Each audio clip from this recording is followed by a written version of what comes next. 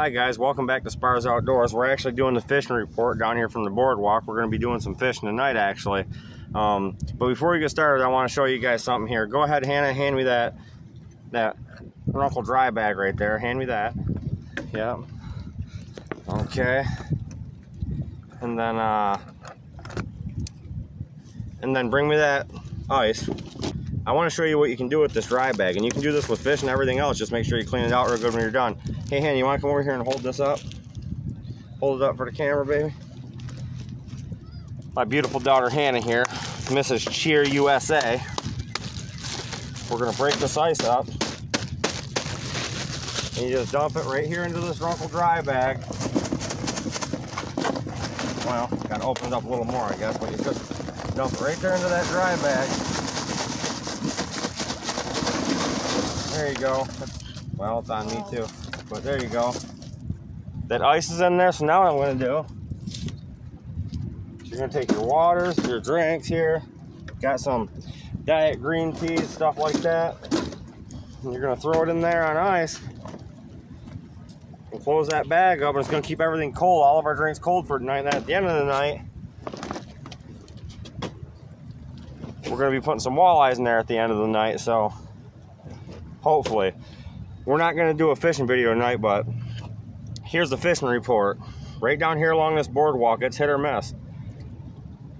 I mean, we come down last night, we caught 8, guy next to us caught 6, and guys on both sides of us caught 0. Had no hits.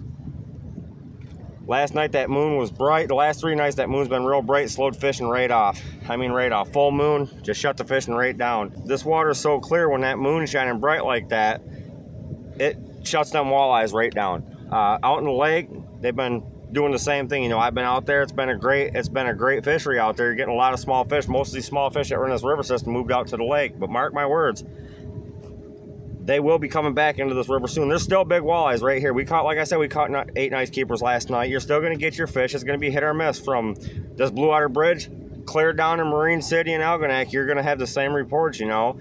Very slow one night, next night you get some fish, next night you pound them. That's just how it goes. It's that time of year. You guys got to understand that.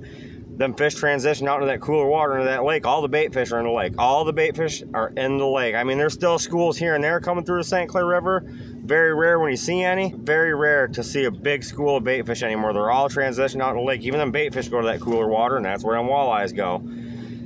As for salmon and trout fishing, they're still getting fish out there in the lake, but I'm going to tell you guys right now, this is going to happen. Them fish are going to start coming in closer. You're going to start seeing a lot of steelhead, cohos, lake trout. They're all going to be, instead of that 150, 160 foot of water, you're going to start getting them back into the 70s, 90s, 70s, 60s, 50s, 40s, even into the 30s. I've went out in August and pounded fish in 30 foot of water out in Harbor Beach and Port Sanilac. You know, Lexington, same thing.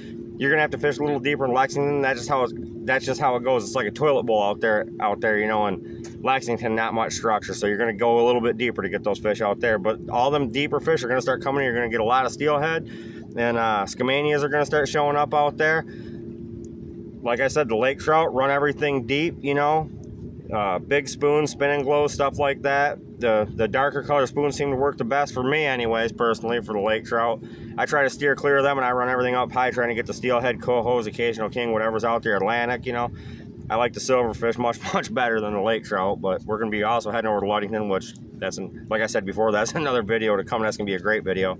But yeah, we're down here at the boardwalk for this fishing report. We're going to fish tonight. I'm not going to make a video, but at the end of the night, maybe I'll take a quick video and show you what we caught right here off this fishing report. And today's Sunday.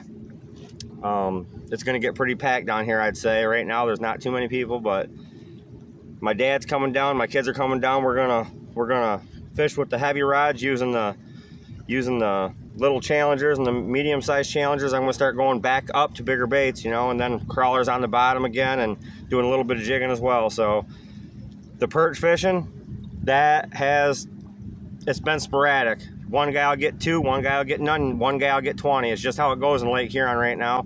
I've not heard great numbers of perch, you know. Everything's been messed up with the weather. Lake Erie, perch fishing's definitely taken off. I have a good buddy.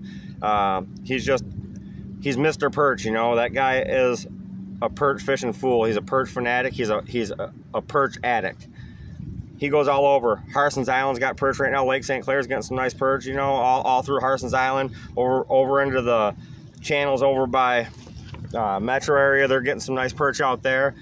St. Clair River along shore fishing, people are getting some perch. You know, they're doing better than the guys in the lake and the boat right now. So the pond fishing, you seen that video? That was a private pond, but the public pond, my buddy was over behind my buddy was over behind Myers, and he caught a big pike. He got a couple bass and real nice bluegills. He had a great time with his kids. That's a nice place to take the kids fishing, just using worms with a bobber, you know, or casting a spinner bait or whatever. Topwater lures back into the weeds and into the lily pads. You'll get fish there. Pond fishing's fun. Creek fishing, you seen the creek fishing video? That's a blast. Take the kids to some local creeks and just throw a worm in there, a little piece of worm with a bobber, and see what happens. You never know what you're going to catch. But that's your fishing report for this week, and I hope you guys get out there and try it. You know, just because things are slowing off don't mean you can't come down here and have the best night you've had all year walleye fishing. It's that time of year where things are going to start changing around, and we're going to start picking up nice fish again. Hope you like that fishing report, and like I said, go to runkle.com.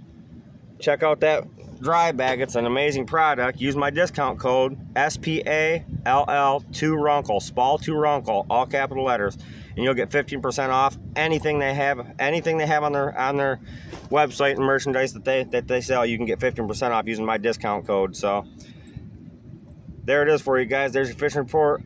Good luck.